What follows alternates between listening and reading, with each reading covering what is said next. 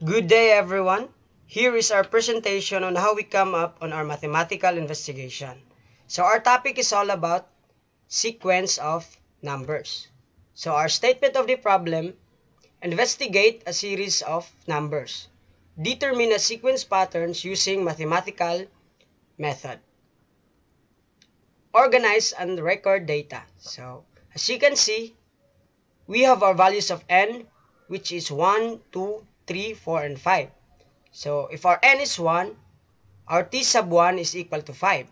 If 2, our t sub 2 is equal to 27. If 3, our t sub 3 is equal to 141. If 4, our t sub 4 is equal to 837. If 5, our t sub 5 is equal to 5,757. Make a conjecture. So in making our conjecture, we use this formula, which is the t sub n equals to n plus 1 factorial plus n plus 2 factorial minus 3. So we use this formula in getting the value of our sequence. Verify the conjecture. Next is verify the conjecture.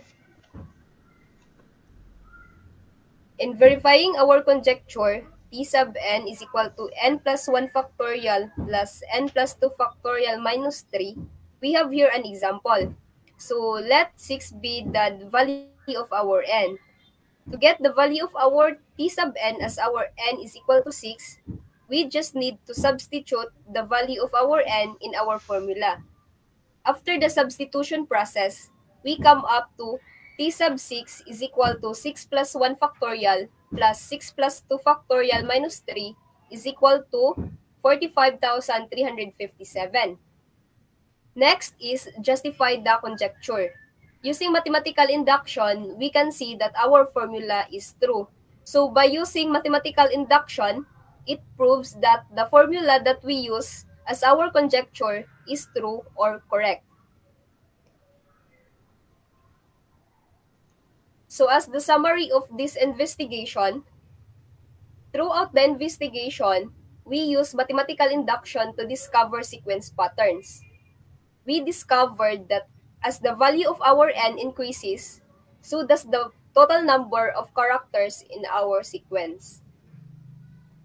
And that's all. Thank you.